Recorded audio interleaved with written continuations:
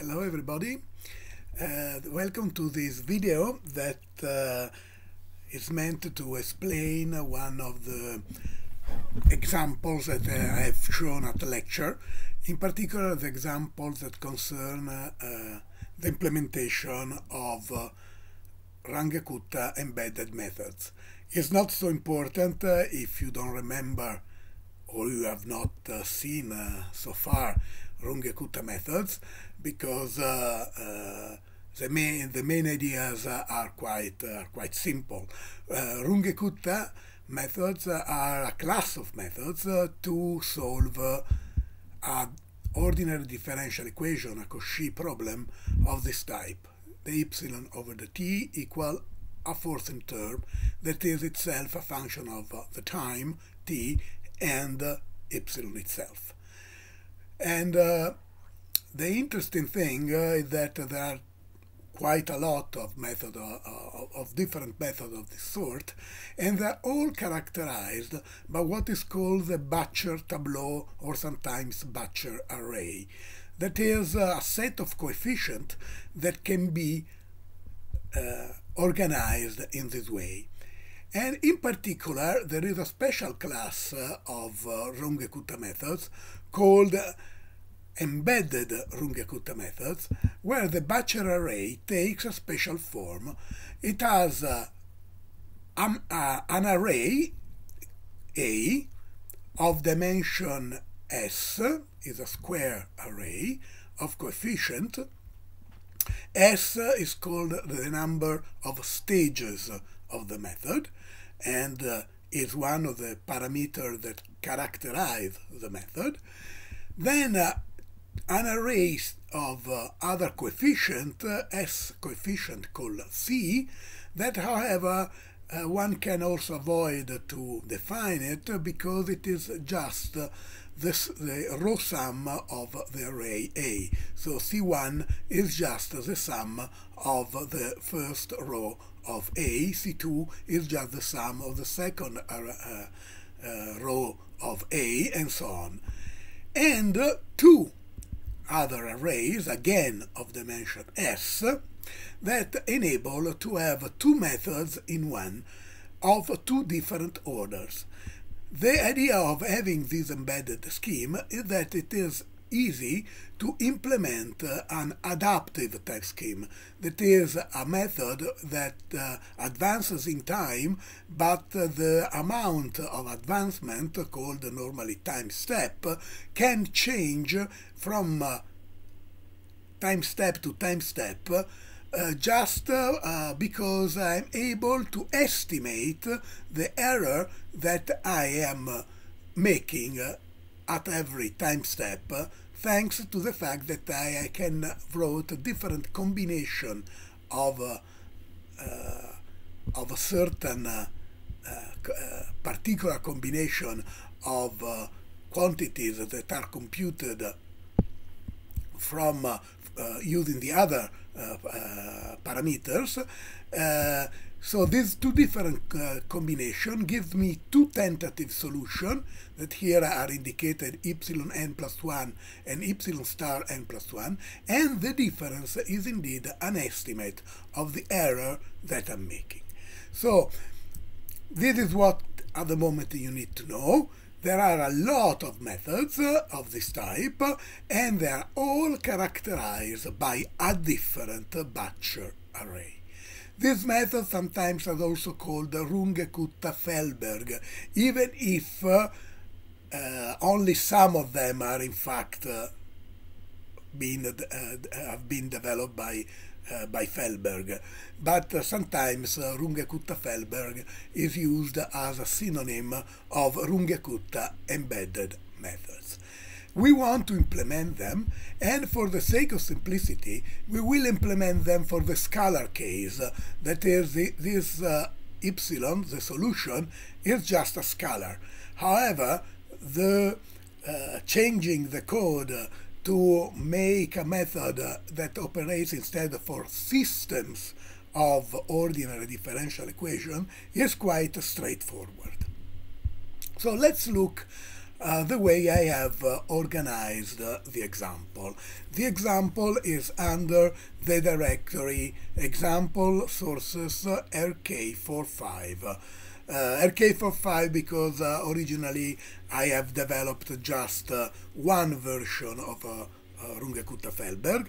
The new version that I'm gonna explaining now is instead is very general. You can use it to implement any Runge Kutta embedded scheme of explicit type, because there are also Runge Kutta implicit schemes, but we are not treating here Runge Kutta implicit schemes.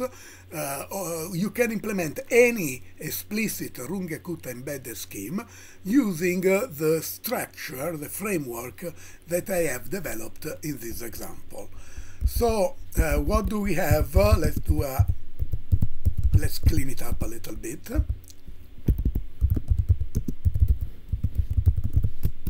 Okay, what do we have? We have a set of files, the classic make file, and some header and source files that define the different part of the implementation of the Runge Kutta. First of all, let's have a look to the class that I have created to encapsulate the butcher tableau, the butcher array. It's called butcher.hpp, and you see this is a header file, starts with a header guard as it should, and I've also placed everything into a namespace. As I told you, it's very convenient to use namespace. The namespace where all things that concern this implementation of Runge Kutta is called ODE, for ordinary differential equation. And the array is just a struct. I didn't create a complex class. It's just a struct. That means a class where all the members are public, and in particular it will contain the array A and the array B1, B2, and C, and the vector, sorry, B1, B2, and C that we have seen previously. Here you see the use of an alias, of a type alias, because the array A is stored as an array of array. That is an array in the sense of a matrix.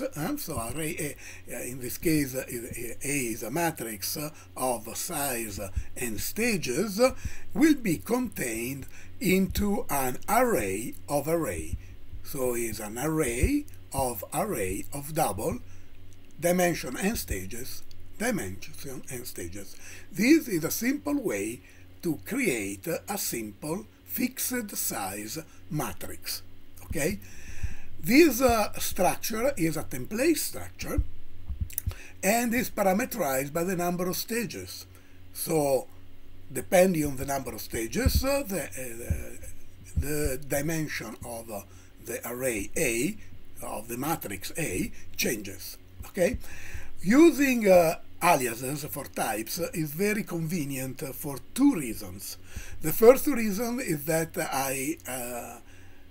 from now on I can write a table instead of std array, etc., etc., which is a bit long, so I save typing. But the second reason is that if in the future I want to change the way the array is stored, at least for what concern the type, I just have to change here. Okay, just to have to change this line. Of course, maybe it's not enough to change the line. If I want to use, for instance, fixed size matrices of the eigen library, I can have here an eigen matrix. But of course, maybe I will have to change also something else. But at least I don't have to change every time I have std array, etc., with the corresponding type for the eigenmatrix. I just have to change this declaration for a table. Let's look for here. Then inside this structure, I have an array A, and I have the vector B1, again as a standard array of length and stages, the array B2, the array C. I have also another variable that is the order of the method. Depending on the method that I use, I will have a different order. And this is the order is the maximal order of the method, because the Runge Kutta Embedded method in fact has two orders, one given by B1 and the other given by the B2 arrays. Here I have to indicate the higher one of the two. Here I have a constructor. You see, this is the constructor for the Bachelor array. In the constructor of the Bachelor array, I will give the table, the A table, that is the matrix A, the two arrays B1 and B2, and the order, which is by mistake here given as a double, while instead is an int. You see, I've already made a little mistake. And what happens is that I initialize the internal matrix A with small a, B1 with B1, B2 with B2, and order with order. But this constructor does also another thing, creates the array C. Since the array C is just the row sum of the matrix A, I just loop over the row of matrix A and I sum the row. Okay, so here you may notice that here I have the ith row. Once I have the ith row, I will extract the ith row from the array A. Remember that A is a matrix, but is a matrix that has been defined as an array of array. So extracting the ith element of A, I get in fact an array that corresponds to the ith row of A. Then I iterate over the row, and I will just accumulate C. C has been filled at the beginning with 0. The method fill is a method of an array. C, remember, is a standard library array, and the method fills just fills the array with a certain value. So eventually I have that each row of C is in fact the sum of the elements in the row of A. I have also created, just to show how it works, a static constexpr function that returns, that just is a function, is a static function, because is a function of the class that returns just the number of stages.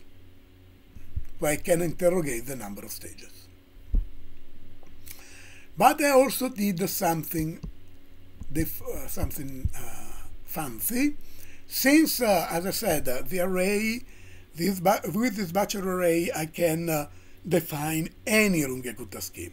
But there are some Runge Kutta schemes that are quite common.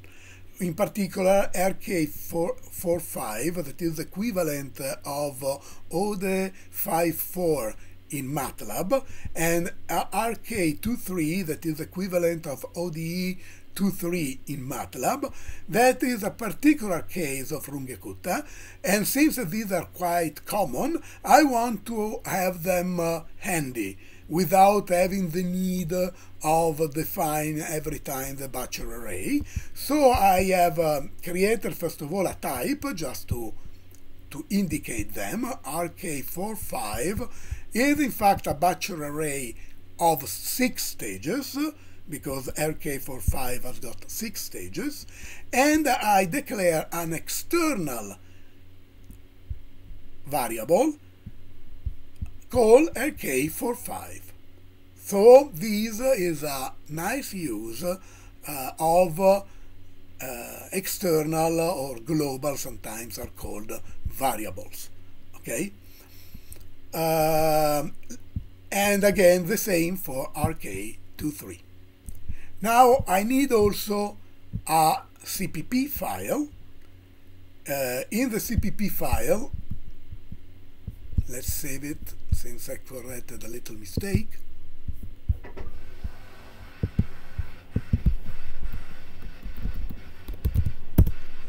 In the CPP file, I only have the definition of those 2 special variables, RK45 and RK23. You see, I just call the constructor, and I pass to the constructor the definition of the array. There are a little, quite a number of brackets, only because remember that matrix A is an array of arrays, so I have to put a certain number of brackets, but you recognize here a matrix of dimension 6 by 6, and these are the coefficients.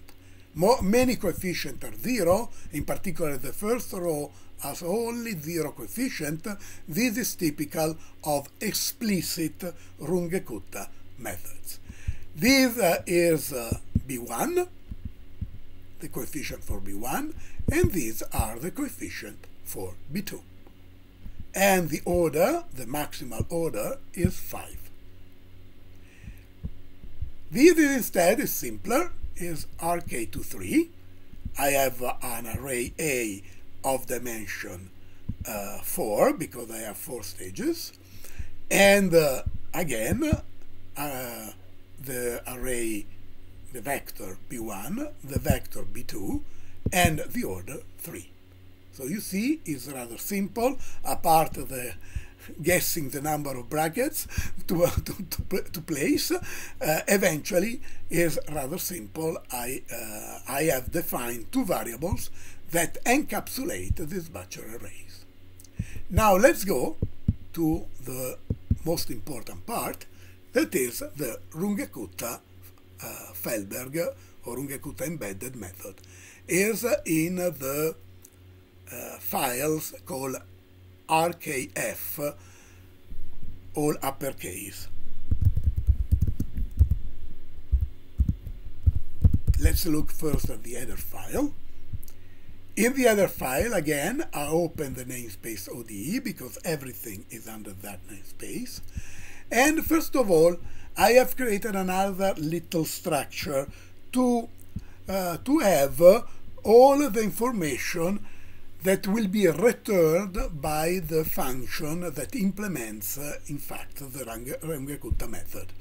Because the Runge Kutta method has to return certain information, in particular a vector that contains all the time step where I have computed the approximate solution, a vector that contains the solution, but then it is very convenient also to have a measure of the error that has been estimated by the formula. The fact that if something wrong happens, this failed will be equal true. That means that something wrong has happened. For instance, the method has failed for some reason. And these are just 2 to useful information, just to know how many times I have expanded the time step. That means how many times I have increased the time step because the error was sufficiently small so to allow me to increase the time step, and how many times I had instead the need of contracting the time step. These are not really necessary, are just for to have some further information from the method. And here is the class that implements the Runge Kutta embedded method.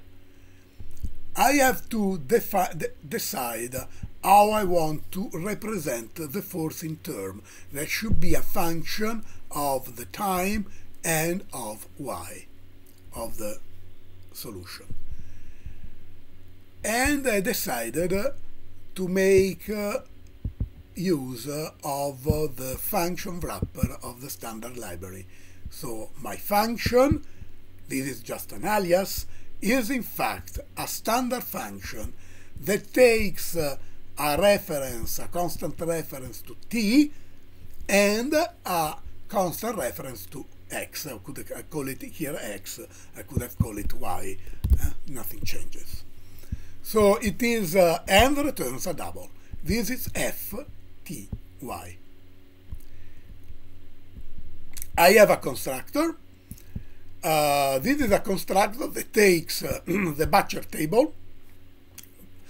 Butcher table is another name of the butcher tableau, and the forcing function that of the equation of the ordinary differential equation I want to solve, and puts them into a private, in this case are private members, the function and the butcher table. Then I want this class to be default constructible. So I want to be able to construct an object of type RKF without giving any argument to the constructor. And I am happy with the default constructor provided directly by the C++ language. So I just say that the default constructor, the one that takes no argument, is the default. Then, since I have a default constructor, I need to have also methods to set the butcher array and to set the function, since if I construct an RKF with the default constructor, it will be a class empty of functions and butcher arrays. So I need to have a way to give a function and a butcher array to an empty, let's say, RKF object. And so I have a method set function that just sets the function, and a method set butcher array that just set the butcher table or butcher array, as you want to call it. The main function is just an overloading of the call operator. So here you see a nice example of overloading of the call operator. So RKF is what is called a callable object. An object of type RKF will be a callable object because it can be called like it were a function. And here the operator takes t0, that is the initial time,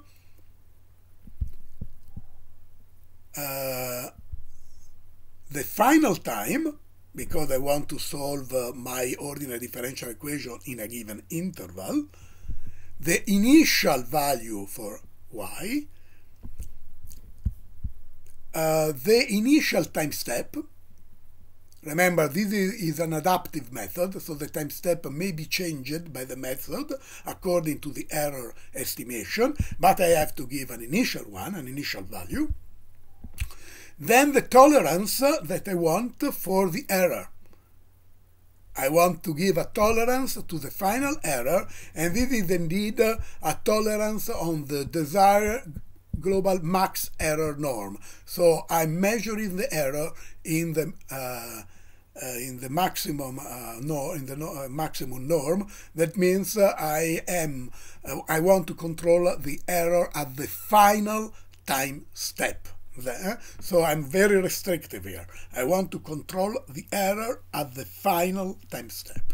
And then I give a maximum number of steps. And this is a safeguard to avoid too many steps. And this I'm giving also a default. So here also you see that I can give a default value. So if I do not indicate this this parameter, if I don't give this argument to the call operator, the value will be 2000. Inside, then they said there are two private members, two private variables, the butcher table, the forcing function, and I have also in the private section of this class another function. This is a function that just do one step of Runge Kutta. Okay, so just one step from time step tn to tn plus 1, and it has t start, the time at tn, the current time, the value at that time, and the current time step. It is private because this function is meant to be used only inside the main method of this class, that is indeed the call operator. So it is used inside the call operator. And here I will not go in the detail about the method. This is the definition of the method. I don't know why I put in line. There are a lot of strange things that I did in this example, because indeed, well, you can declare it in line if you want, but it is a too complicated function to. This is certainly not, will never be in line, so let's take that in line out. It's not needed. This is the definition of the operator, of the call operator. It is still in the header file because it is the definition of a template method, of a method of a template class that is also called a template method. You see, there is a template that is the butcher array. Okay, so the class RKF is templated with the type of the butcher array. It's clear? So I will have a different Runge Kutta embedded method depending on the butcher array that I give as template argument. I will not gonna go explaining the method because it's rather involved, it's rather sophisticated actually. I just want to show you that at a certain point I will call the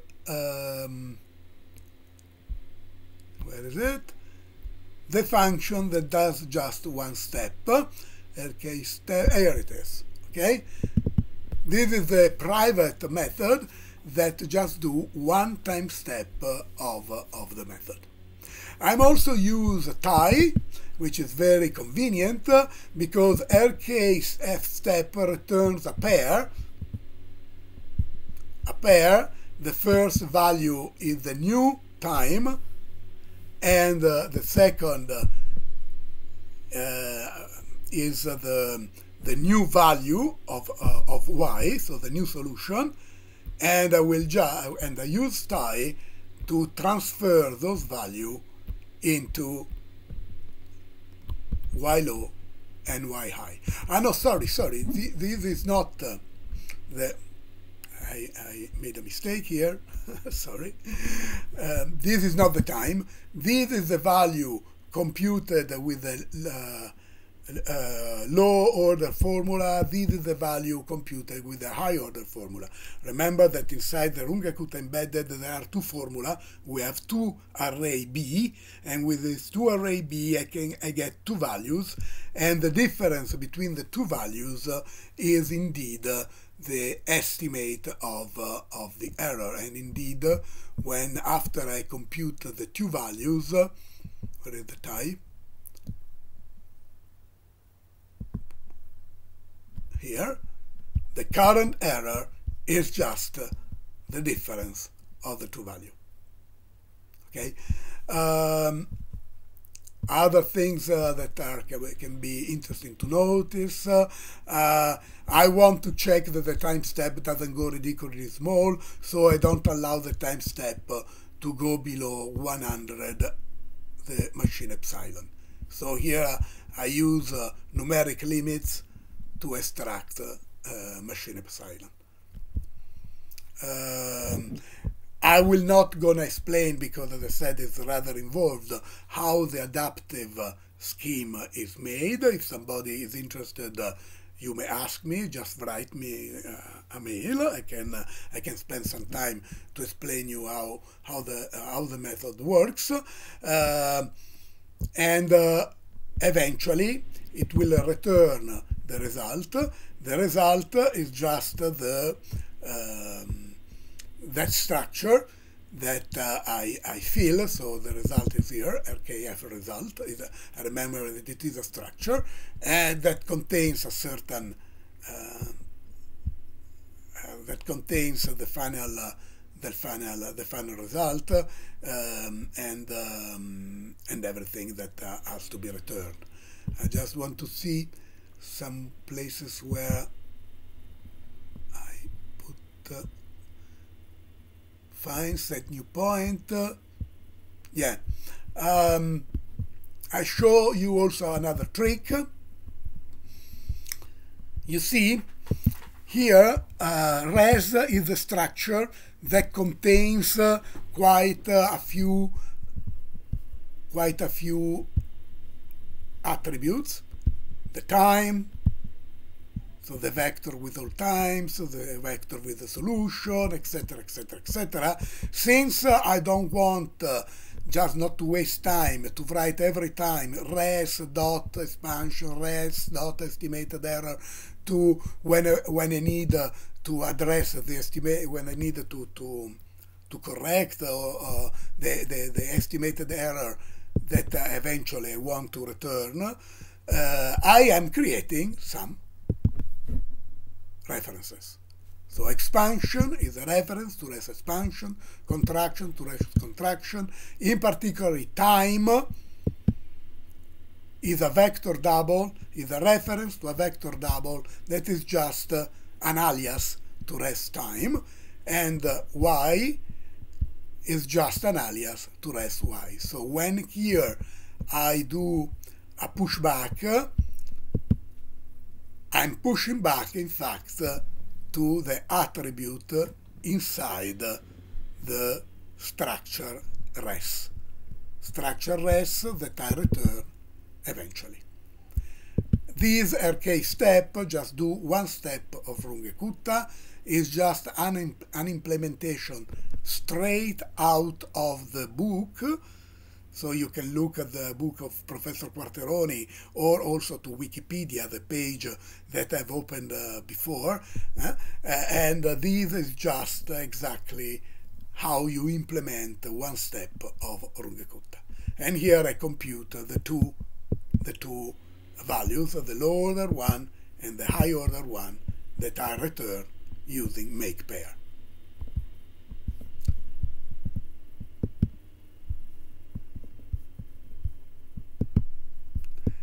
There is also a CPP file.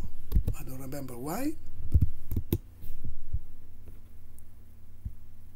Oh, yes.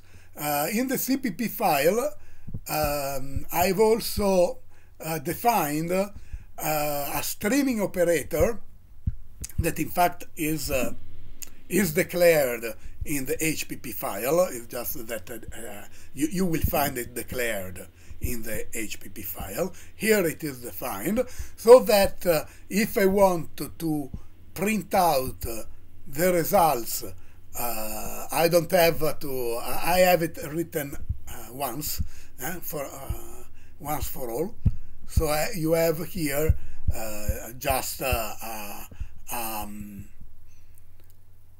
an operator, just a streaming operator that just prints to a stream that can be cout if you want to print on the screen, but it may well be a file, and indeed it will be a file, and that will contain a number of time step, a number of contraction, number of expansion, the t, the y, the estimated error, and then all of the time and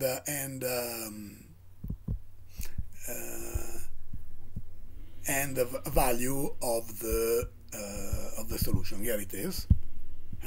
This prints for all times the value of time, of rest time, and the value of rest y.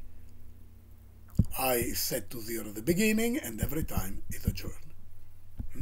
While here I'm just computing the maximum and minimum time step.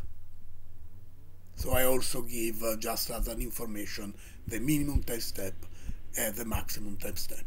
Here you see use of the standard algorithm max and min. So let's look finally at the main.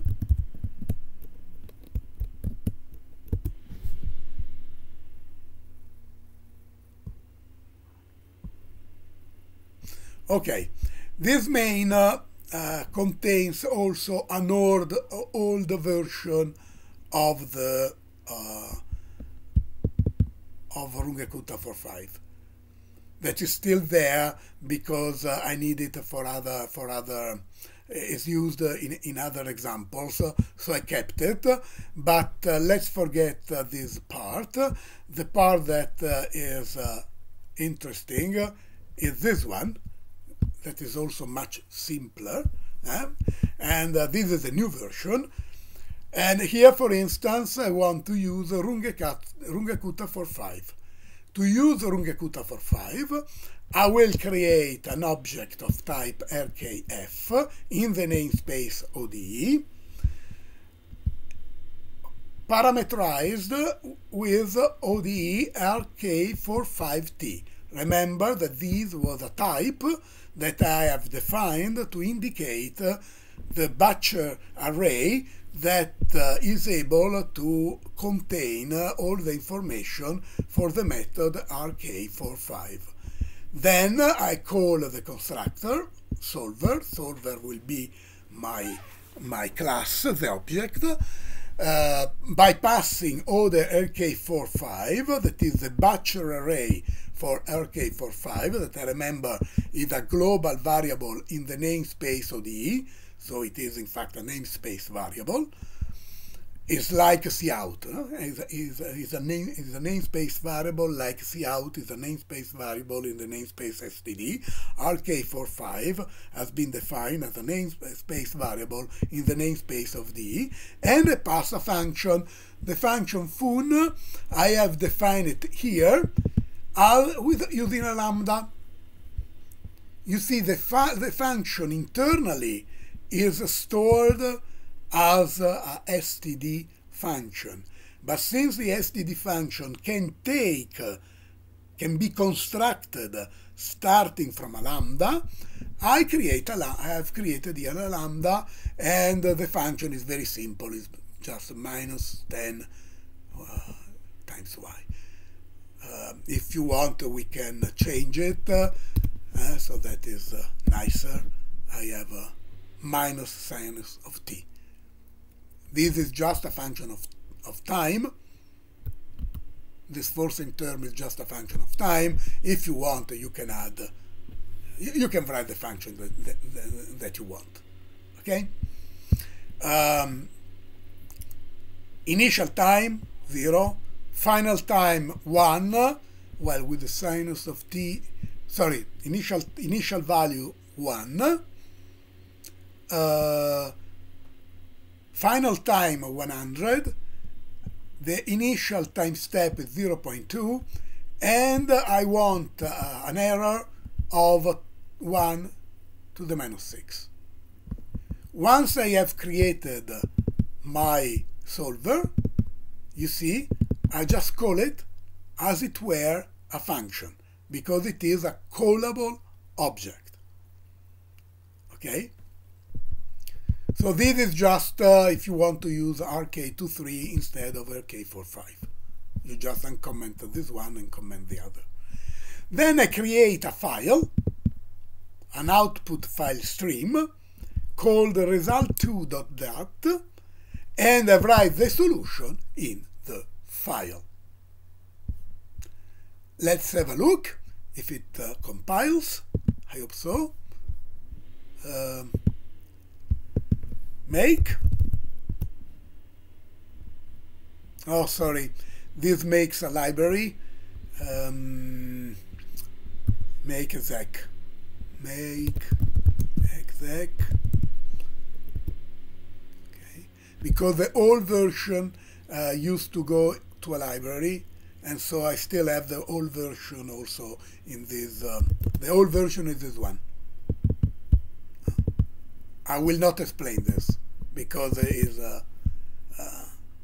is an old version and it's only for RK45, while the new version may implement any Runge Kutta embedded explicit scheme. So now I have created the main. I can run the main. It will tell me that the maximal error, the maximal error, of course, is wrong because I've changed the function.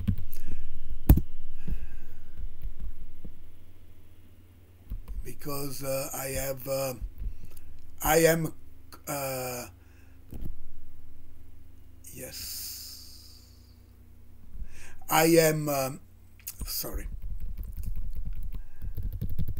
am comparing the estimated error with the exact error. And I can compute the exact error because these functions are very simple and I know the exact solution. But of course, there is a function called exact. I know the exact solution. Here it is. If I uncomment this line, I should also uncomment this line because the exact solution for this function is of course different than the one from this one. So let's take minus 10 to times y. This is the exact solution. So I can also obtain the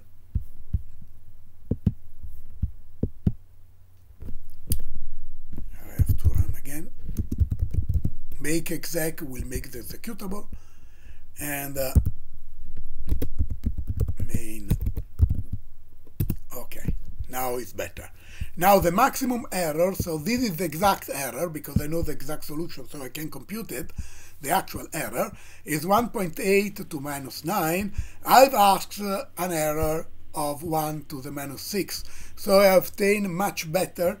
This is because of the method that I've implemented is very restrictive in controlling the error. So it is very likely that the error you have is indeed much smaller than the one you have requested. So in fact, I have an error at the final time of the order 10 to the minus 9, while I've asked just for 10 to the minus 6. Now the result is in result2.dat. You see, number of time step 463, number of contraction 34, number of extension 30. That means I have reduced the time step 34 times and I have expanded it 30 times. The estimate error is the same that I've seen before. We have seen before. Sorry, this is the estimated error. So not the one I have asked, but the one that is estimated by the formula, that is below 10 to the minus 6, as it should be, but is still greater than the actual error that in fact is of the order 10 to the minus 9. So the method works, is even more restrictive, is controlling the error even better than desired. The minimum time step is this one, the maximum time step is this one, and here I have the list containing the time and the value. If you want to see the solution, that is an exponential, is an exponential with a negative exponent, is a rapidly decaying solution. If you want to see it, I have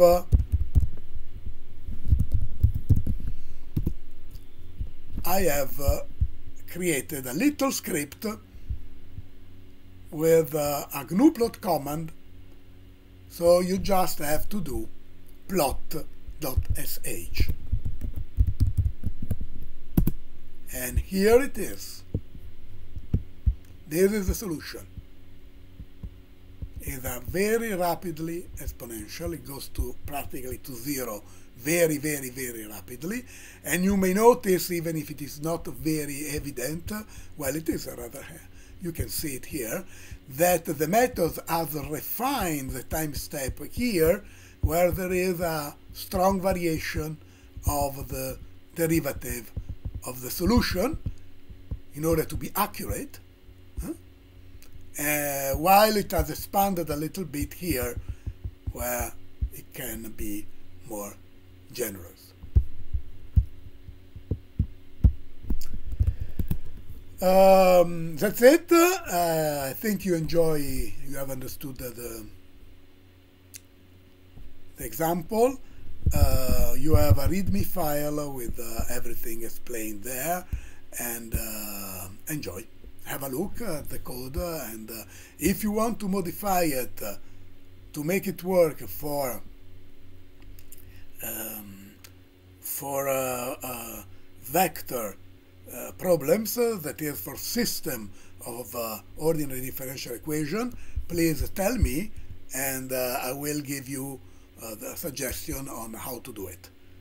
With a system you can do a lot of very nice things, Lotka-Volterra equation. It is certainly much fun.